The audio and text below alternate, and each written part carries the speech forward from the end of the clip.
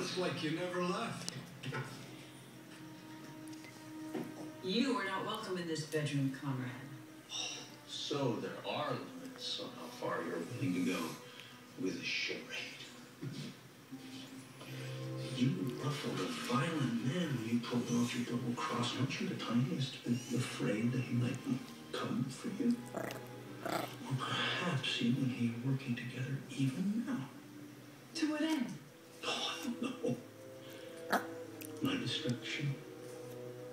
You may have trusted me enough to help with your bogus kidnapping story, but I don't trust you. Well, that won't be an issue for you much longer, comrade. We may need to quarantine here for a while, but come summer's end, when this story runs its course, I will be leaving you for good. Summer's end is long enough, my dear.